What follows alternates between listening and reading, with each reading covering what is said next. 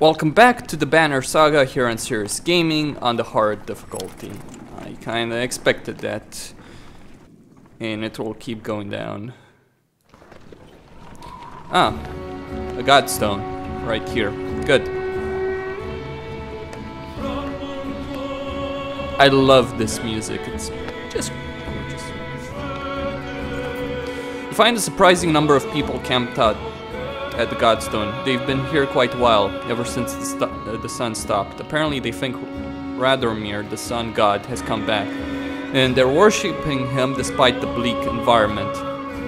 They welcome the caravan, mingling and swapping stories with others while you rest. They have almost nothing of value to trade, but their leader approaches and offers to let you join in their tribute.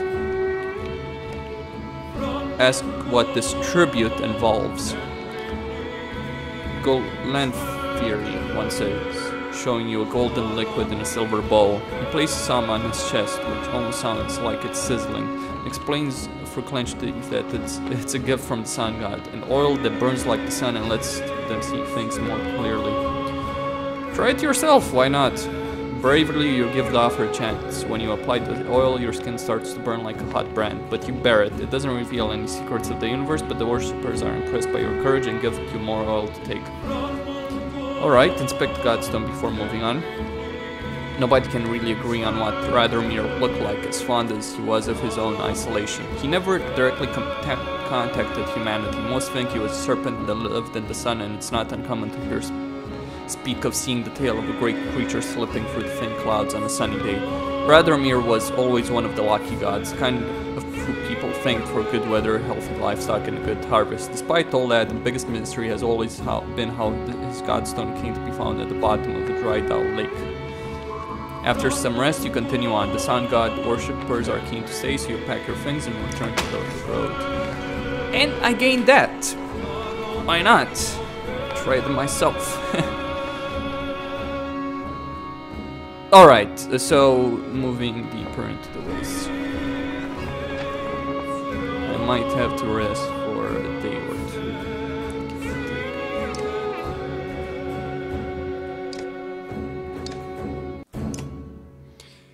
15% chance for twice the strength damage. Well, fuck. Why the hell not? And I give a let this one. Why the fuck not? Right? It would be dumb, very dumb of me to not use that. Alright, moving onward. I need to rest for about 2 or 3 days to be able to recover my morale.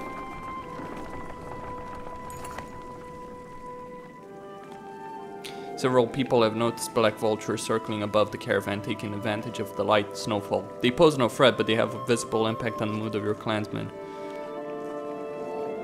The next time you look back, Godleaf is firing arrows into the air, which nearly tagged the birds once or twice. Get lost, no dead down here, she shouts to nobody in particular. What are you doing? What does it look like, Rook? Target practice. She fires another arrow and vulture shudders and falls out to the sky with a blue feathered arrow protruding from it. She recovers the bird, laughing, inspecting its feathers. You know, she says, Godleaf, scanning the caravan, a lot of these women, they could do this. You can tell from the look in her eyes she's excited about the idea. I think I'm going to start training them how to fight, she says. Encourage Godleaf to train the women.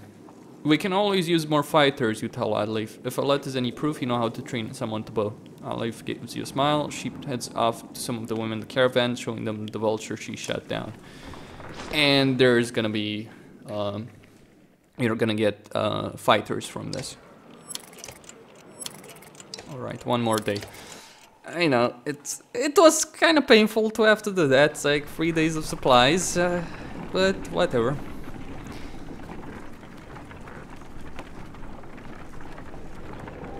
Alright, moving onward. I probably should have waited until someone needed some rest anyway. Ahead you find what appears to be a good number of peasants surrounded by brigands. One of the armed men looks over his shoulders and says, Gods be damned, this is all I need. Listen, don't interfere, and one of these supply wagons is yours. While remaining silent, what's going on here? Nothing concerning you, he replies, and before you start telling me otherwise, these are my clansmen. They thought they could run off with every scrap of food in the village. Now all I want is you to move on. Take your share or don't. Draw your weapon. Yeah. Alright, so we will fight, and we will kill a bunch of people. The renown is worth it. You will get some supplies as a result as well.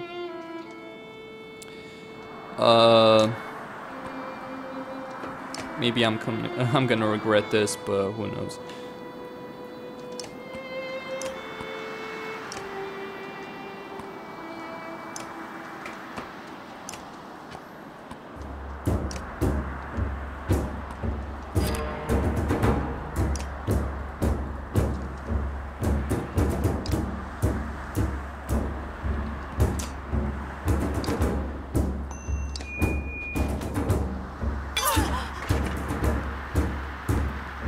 Damage, not too shabby.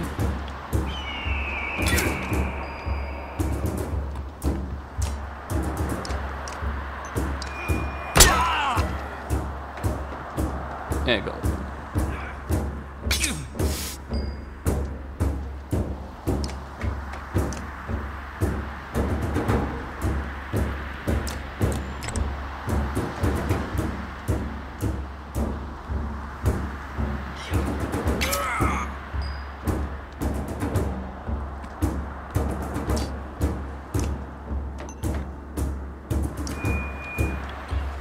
Well, a lot is almost useless.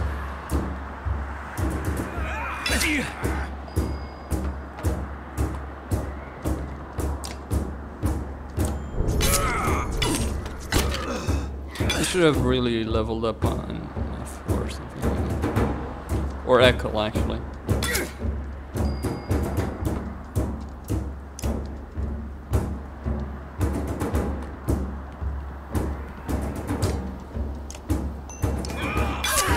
Leveling up on F is a waste of time, because you won't keep them. Something I learned the hard way.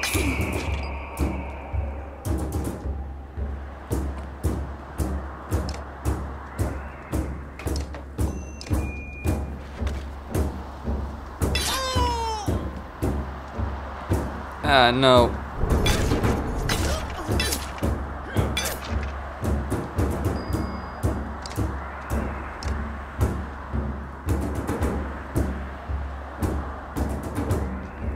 Well, he will die.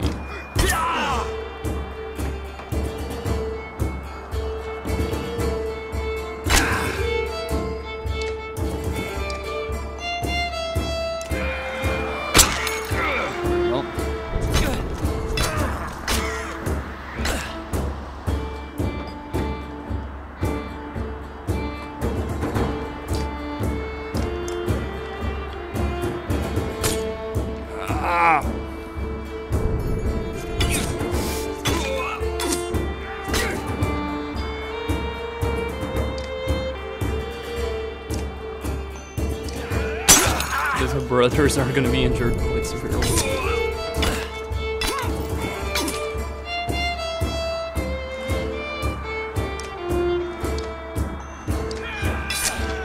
Free damage.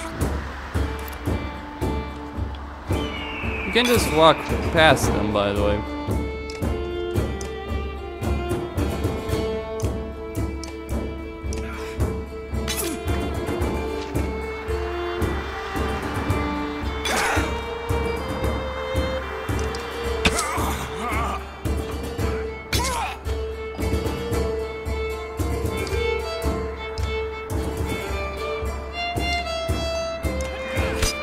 What the?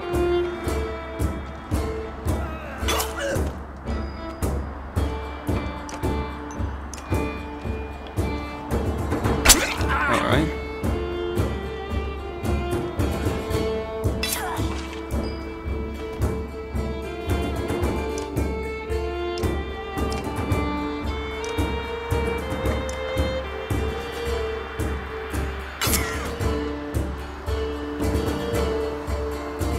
Now I'm outnumbered.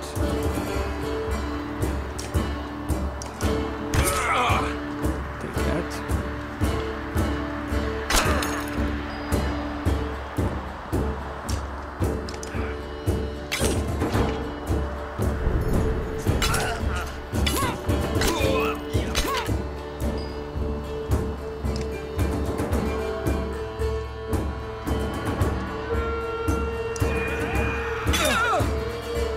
That's 9 damage.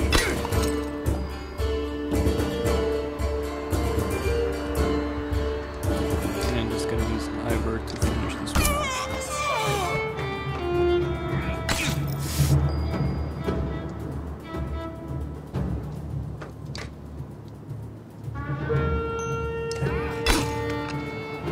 I hope Rook doesn't die. He could.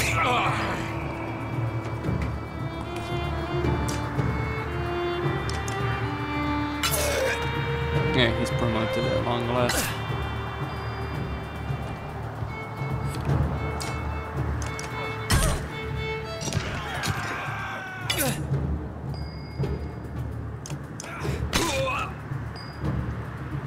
I'll use Rook to take down his armor and then finish him off with Ivor.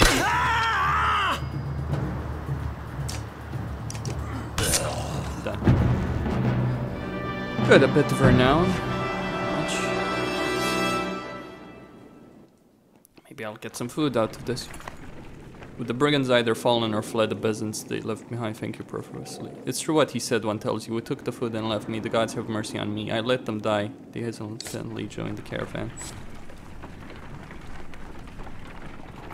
Well, you gained some clansmen.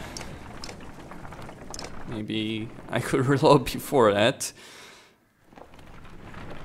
No. Oh well. I gained some renown, so that's probably worth it. The clansmen, not so much. Not so much.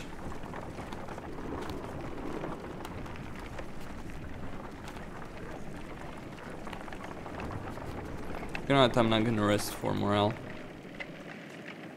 Scar reports with the nearly frozen child. Almost stepped on her in the snow. Looks like she must have been running from something. He says patches of blue mottle her pale skin, but her chest rises and falls ever so slightly.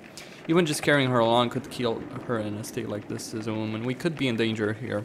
Stop the caravan for rest and tend to the girl. As the caravan tents rise, a fire is built beside the girl, who is covered in furs and ointments. Progress is slow, but soon you see the girl alive enough to swallow water and some heated broth. When you wake the next day, a healer tells you the girl should be fine in time.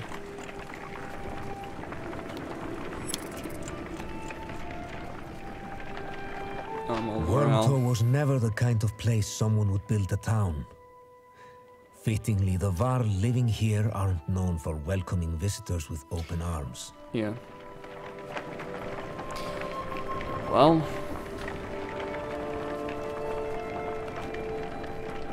Wormtow. I'll have to rest for a few days in somewhere. Anyway. Keep moving. The Varl will find you before you see them. Not surprising with this many people behind you. With weapons drawn, they demand to know why you're here. But back down when Ivor tells him he's come to see someone named Krum. Well, I'll be damned. Krum. It's been a long time. Yeah, it has. So what brings Ingvar to Wormtow with his very own village of humans? Bad news, Dredge are coming down from the north. We barely made it this far. This is not news. Come on, we have food. We'll discuss this more in the meat house. As you follow the old Varl into their meager town, you catch him quietly saying, if it were anyone else. Yeah, I've talked with the warriors here. I'll be honest with you. Have want to go north and find out what happened at Blott's Bulkar.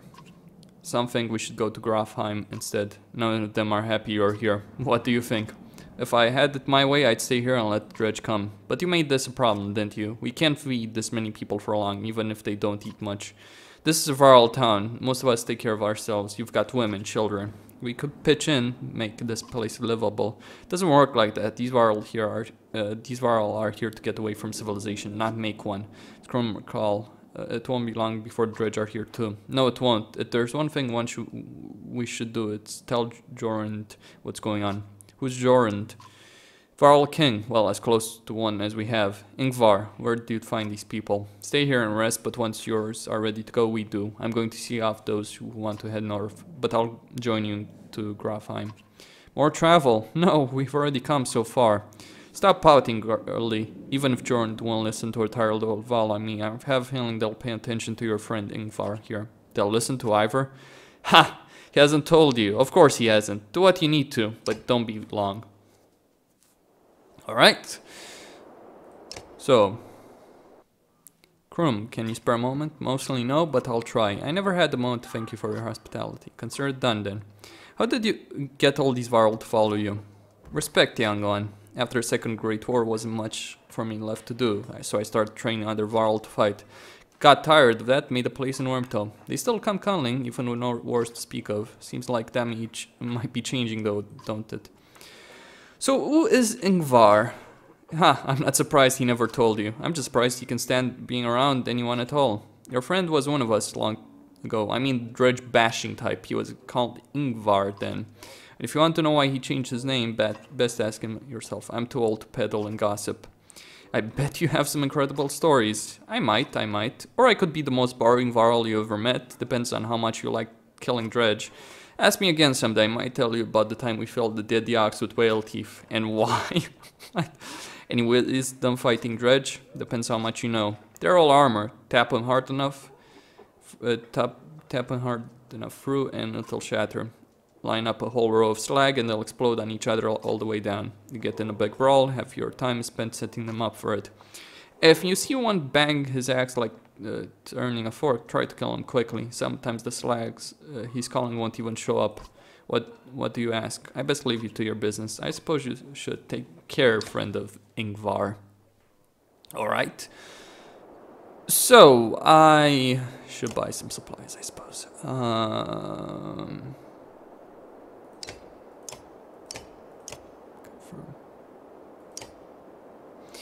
Yes.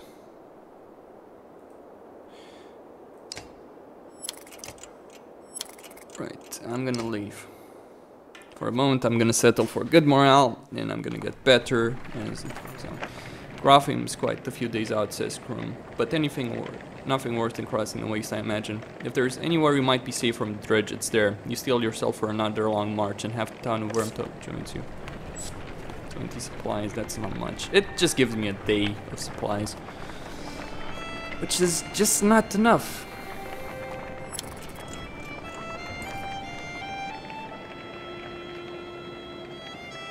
As you're nodding off to sleep, shouts of fire pull you back to attention. Flames quickly consume a supply wagon and a few tents. A woman cries out, "My boy!" and points to a burning tent closest to the outlying Varl.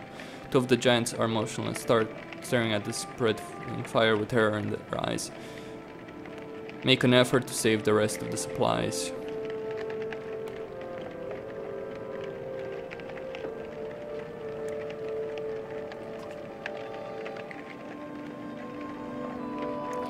Okay, squelching the flames and saving most of the food. After the fires die out, you find a woman sobbing at the side of her dead son. You glance towards the shame side. Right, let's try and put out the fires. First and foremost. I'm gonna try and organize the peasants. Yes, I'm gonna let the boy die if that's what it takes to keep those supplies intact. You look away from petrified Varl and rush to help others dip blankets into water barrels, come at the fire. Right, so you have a choice: save the supplies, save the boy, right, or try and yell at the Varl. Maybe yelling at the Varl will work. Maybe. I doubt it. They hate fire. They're really afraid of fire. I don't know why, but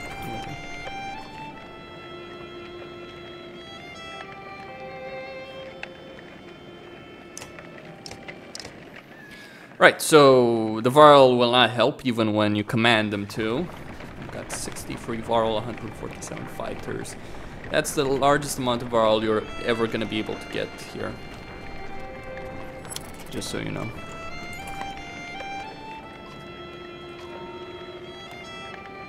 What in the depths was that about, you muttered to yourself? Something about the fire, Mudleaf tells you. I've heard of this before, they don't like it. Doesn't change what happened, you think to yourself. No, it doesn't. And morale is going down, slowly but surely.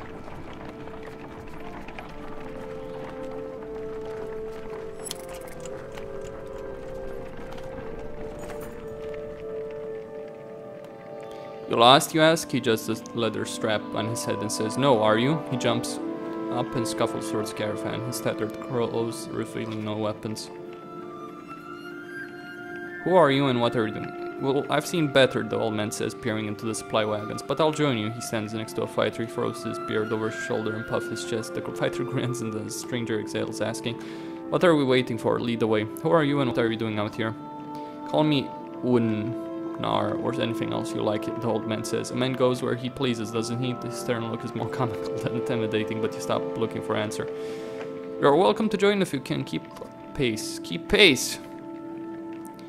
The old man puffs through his mustache. No fleeter than old Unnar, and husbands, mind you, wives.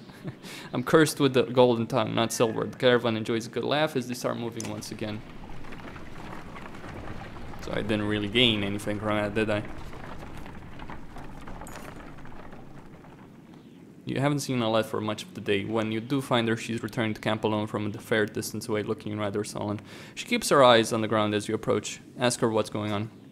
I feel like things are changing so quickly, she eventually confides. It's not just that, everything's going so wrong. I've been talking to Eckel a lot. This gets to your attention. What has he been telling you? He told me of how he and Onef are kin. Eckel had a sister who married Onef, but she died a long time ago. They've been bound since, but then Onef left without him, just left him behind without war. That's why he came after us. Confirm Eckel's story.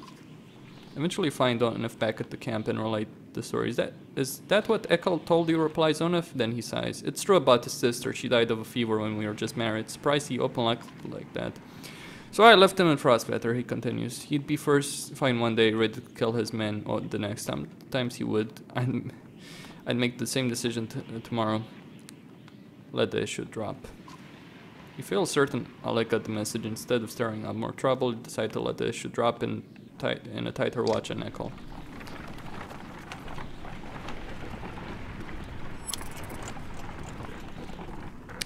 I should rest. For a few days at least.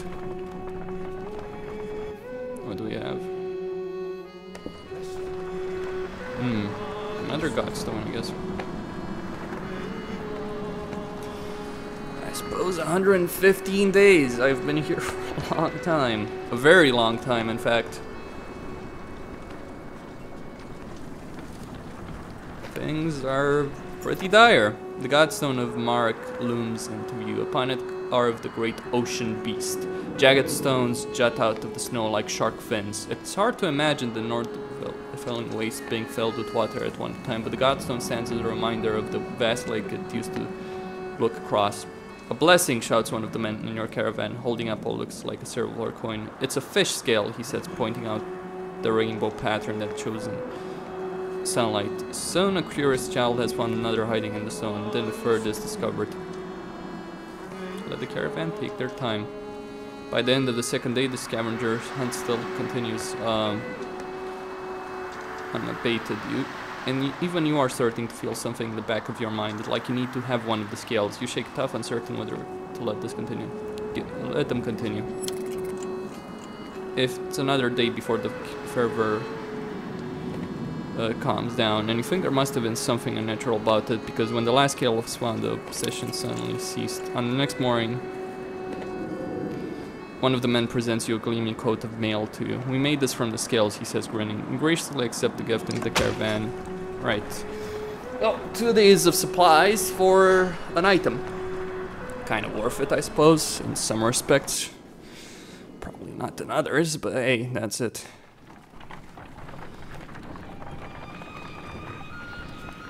If the supply situation gets... Olive calls you over, grinning. A row of women holding bows of differing age and experience line up before a row of trees in the distance. They fire, doing an impressive job of hitting the trunks. I think they're ready to fill some dredge with feathers. One woman still hasn't shot her arrow. She stands perfectly still. The others watch, just as the wind shifts. She lets go, and her arrow flies not into one of the trees, but a snow rabbit that had scurried out from underneath. Dinner, she says, smiling. A group of men from the caravan approach. Listen here, says one. Practice all you want. My one isn't fighting dredge. The other men agree in chorus. We don't want to see a battlefield full of dead wives and daughters. stand by the women becoming fighters. The men argued their point but eventually relent. Thanks, says Anif. To be honest, it was harder than I expected, but the more people who can hold their own, the better. The women returned to camp not just as clansmen, but as fighters. So the morale has been improved.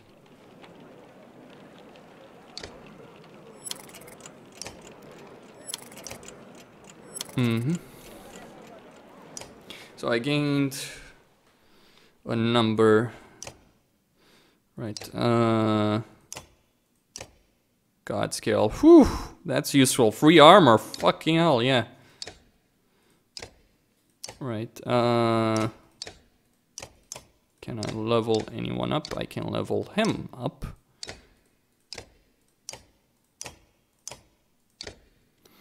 And I will.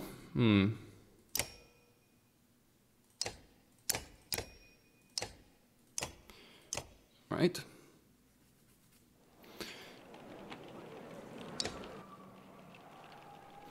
Yes, I have a bunch of level 1 fighters and I could level them up. I will try and level the Varl up at least.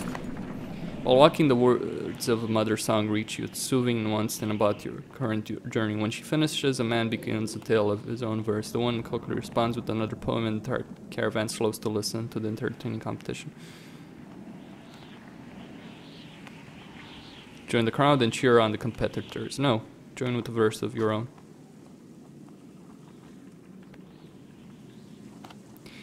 You mimic both contestants, add your own spin on their tales. At last you end with a joke at your own expense and the peasants wildly applaud. Yes, it was worth it. Good morale. You need ways to increase morale, don't you? Yes. Well, it was worth it. For a bit. You hear a whistle on the wind and spot a long line of Varl up ahead, heading towards you. Right behind them is a swarm of dredge and a trail of bodies leading off in the distance. Get down there, barks Crum.